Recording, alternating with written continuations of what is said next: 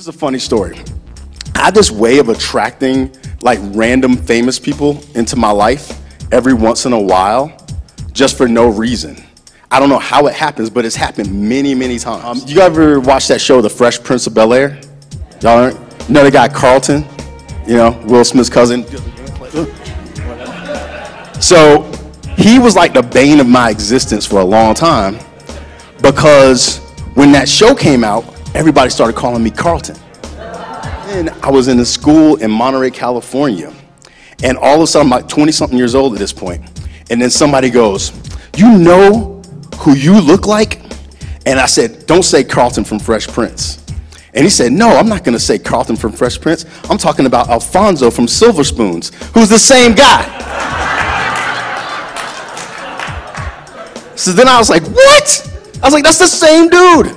And then some other people said, "He does look like Carlton. He does look like Carlton." And everybody in the class started saying, "You look like Carlton." And I'm in my 20s at this point. The show's not even on the air anymore. And then all of a sudden, all those years of emotion that I never expressed built up inside of me. And I just turned around and I said, "I do not look like Carlton. And one day I'm gonna show you." And I don't know why I said it like that, but I said it like really hard. And then they were like, "How are you gonna show us?" And I was like, "I don't know. I'm new to this emotion thing, so I just said it."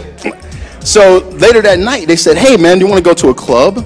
And I didn't really club, because I used to be like a fundamentalist Christian. I didn't really go out and do that sort of thing. But I was like, "Yeah, I guess I'll go." I go out to the club with a couple people from my class. And I'm walking in with them, and then all of a sudden somebody goes, "Carlton, Carlton." And I said, "I told you I don't look like that guy." They said, "No, he's right behind you." I said, "You're lying." And I turned around, and there he was. And I looked at him, and I looked up and down, because I wanted to make sure I didn't look like him. I looked up and down. Then I said, "Do I look like you?" He was like, "No." I was like, "See, I told you." And everybody's like, "How is this possible? Like, how is this possible, man?" I was like, "I don't know. It just happened." So that was a little freaky thing. And he and I had a pretty good conversation. I even danced with his girlfriend.